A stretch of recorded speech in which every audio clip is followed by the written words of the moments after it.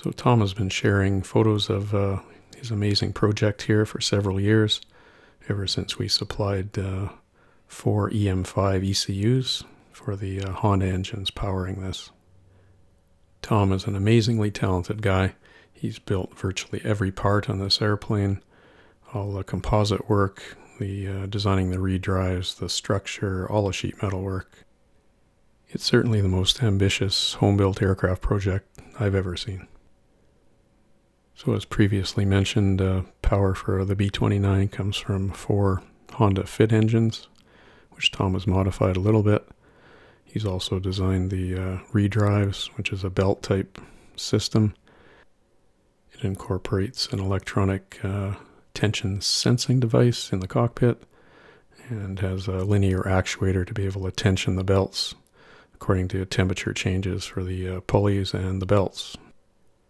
It also seems to incorporate a braking device to stop the propeller to reduce drag in the event of an engine failure. Obviously, it'd be pretty hard to feather the props on something like this, so that's a very clever addition. So Tom told me he actually built this aircraft as a test bed in order to speed up the development and testing process of the redrives. I'll just be quiet for the next few frames here so you can take in the scope of this tremendous project.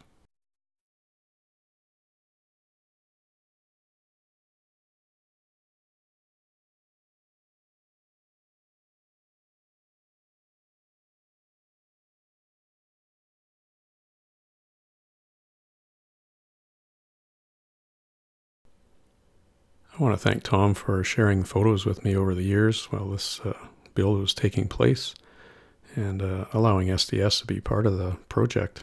It's very cool. Can't wait to see it fly.